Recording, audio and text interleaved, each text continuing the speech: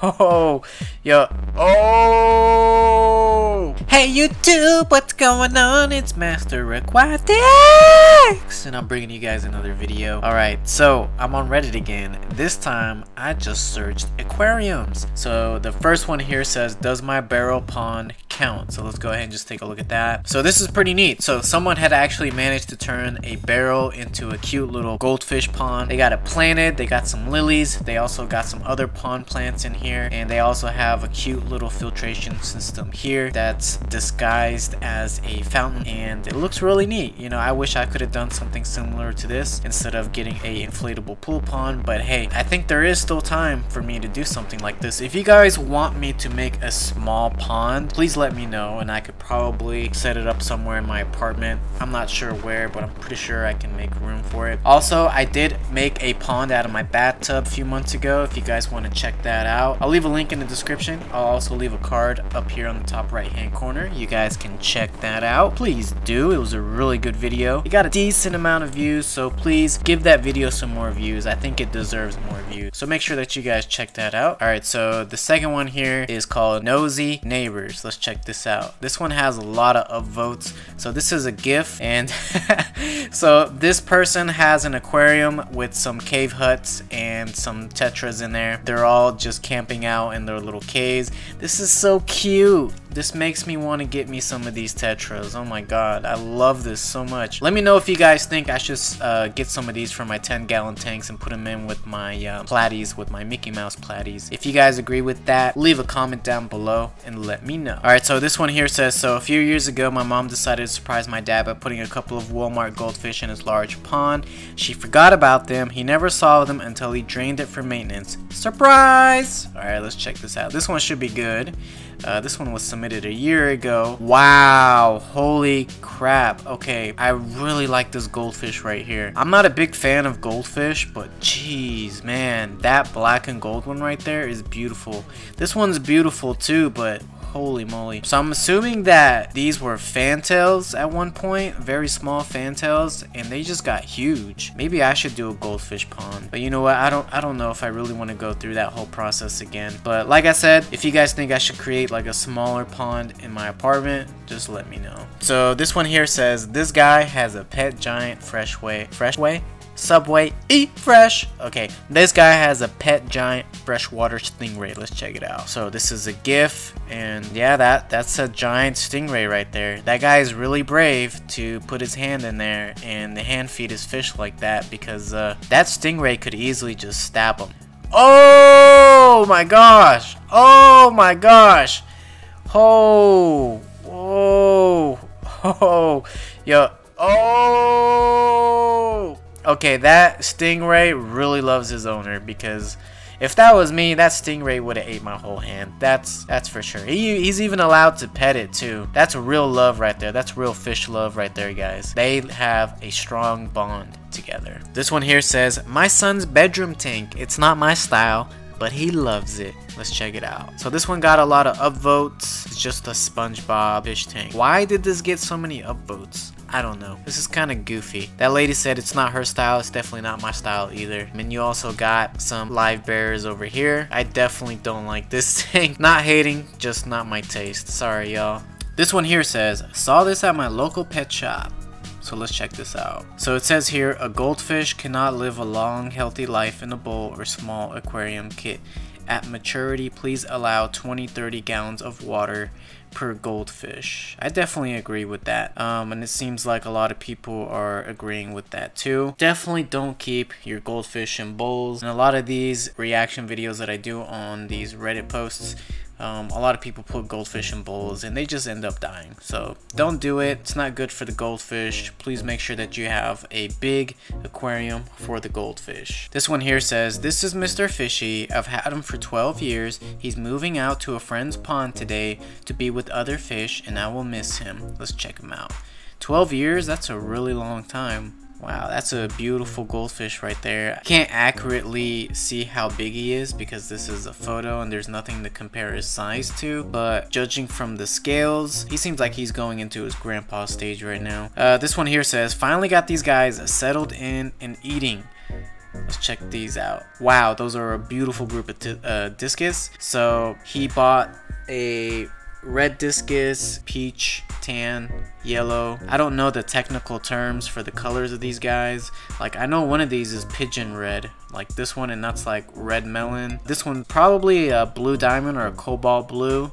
I'm not sure. Some of you discus experts in the comments, please give me the right names for these guys. Either way, these are beautiful fish. I've had 2 discus before, and I made a mistake of just having 2 in an aquarium, and they ended up dying because with discus, you gotta have at least like 6 or more grouped up together. You don't want to keep them with other fish that are aggressive eaters, because that will really intimidate them during feeding time, and it will stress them out. And when they are stressed out, they won't eat, and if they don't eat, they get sick and they die. Discus are really shy fish, and they just require special care. And losing discus is one of the worst feelings in the world, because these guys are really expensive. So you don't want to lose a discus. You want to make sure that you're able to care for these guys. This one here says, I noticed that my axolotl likes watching me in the kitchen, so I got him a drinking bird to watch during the day. So let's check this out. So this is a GIF, and oh, that's so funny. Look at the axolotl in the corner. He is so intrigued by this thing right here. Oh man, this makes me want to get an axolotl. This one here says, ta-da! Alright, let's check it out. This one got a lot of upvotes, and so the axolotl is just in a cool little pose right here. This is such a funny pose. I love it! Alright, so this one here says, last picture of my tank before I had to evacuate Houston. Water was at our door and rising fast. I love that. So that's really sad. Oh my god, that's a beautiful tank, and you had to just leave that thing? Dude, that's such a bummer. I couldn't imagine just that happening to my aquarium. Like, if there was like a flood and my 125-gallon tank was going to drown, I mean, I know the fish would be safe because obviously they can live in water, but for me to lose my 125-gallon tank, that thing built my YouTube channel to where it's at now. I know my YouTube channel is not that big or impressive, but for me to have 26,000 subscribers because of that tank is a lot to me. That means a lot. So if I were to lose it, that would be very devastating to me. But this is a beautiful tank. I really love the decorations here and the background. I wonder if that background is real or fake. But either way, this is truly inspiring. I hope this inspires some of the viewers watching this now. If you're struggling with aquascaping and how to decorate your tank like me, hopefully this gives you some motivation and inspiration. So this one here says, Dad turned an old cabinet into an aquarium. Okay, so pretty much it looks like what they did is they might have modified this, but they added an aquarium into this little space here. I'm not exactly sure how they did it, but either way, this looks really cool. I like it. I like the design on this. I really like the tank too. I just wish they had like a closer view of this tank so we can see what kind of fish is in there, but that one looks like a goldfish, so I can only assume that there's a bunch of cold water fish in there. So this one here says, I have over 30 fish, but she has very quickly become my favorite. Oh, such a cute little puffer. Man, puffer fish are definitely one of the fish on my list of fish to get. I think I've mentioned this before, but I have like a bucket list of fish that I want to get before I pass. Not saying I'm gonna pass soon or anything like that. I'm just saying, like, before my time runs out, whenever that is, I want to try to keep as many fish as I can, and these guys are definitely one of the fish that I want to keep. This one here says, when I need to do stuff around the house, the solution, fish. Let's check it out. This one got a lot of upvotes.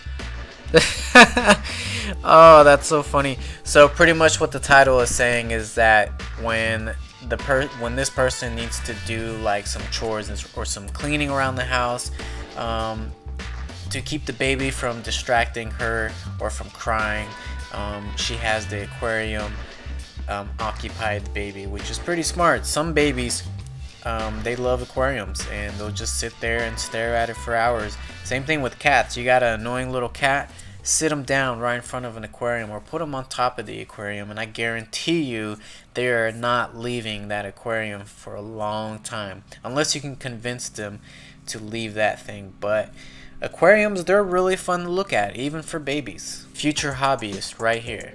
This one here says more photo whoring. This guy has been super fun to shoot. Oh my god, that is a beautiful beta. What kind of camera is this person using?